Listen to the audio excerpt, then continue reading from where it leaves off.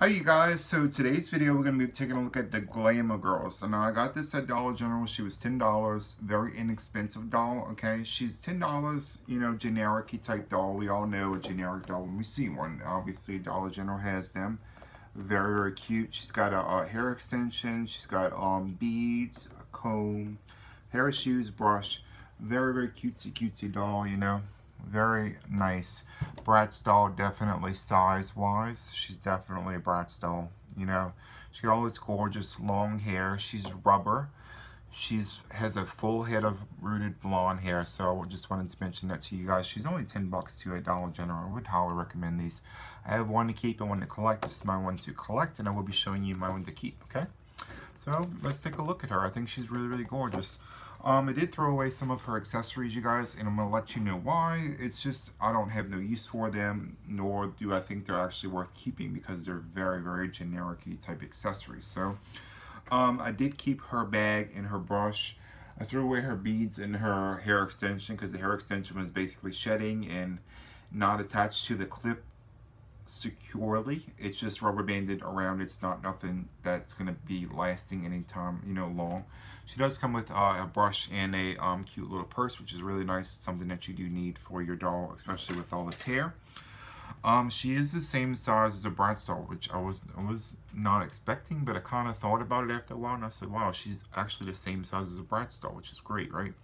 She's got long, like blonde hair. I didn't see a black girl, which is strange because they just had the white dolls, but I didn't see any black girls.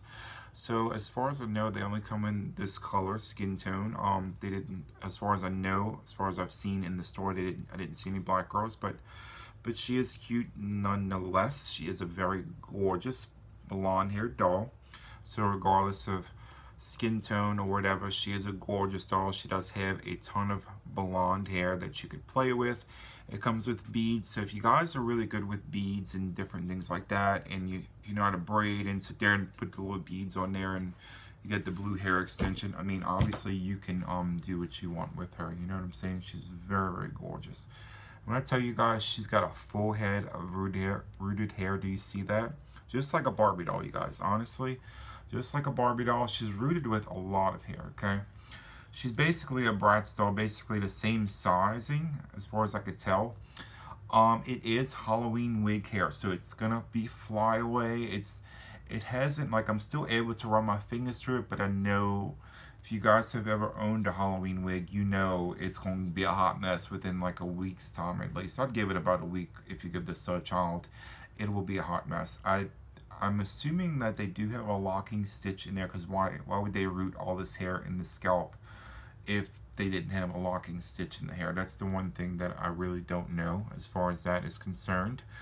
So, I mean, she's a really, really nice quality doll. She's rubber, which is something that I was not expecting. I thought, you guys, honestly, I thought she was going to be plastic. Like, but she's cute, though. She's a little cute rubber doll. She is built to last. I could say that for 100% positive. Not as far as the hair, but maybe the body is very durable. So if you know your little tips and tricks, everybody's got their own little things that they do with long hair. Either they're going to braid it or, you know, but she doesn't really have too much shedding either. She had a few pieces that came out when I first purchased her. She did have a couple pieces out. It is a gorgeous doll. She is pretty much a Bratz sized doll, so if you guys have Bratz clothes, they should fit her. I'm assuming. I don't own any Bratz dolls, but so as far as size comparison and body type, definitely Bratz doll size.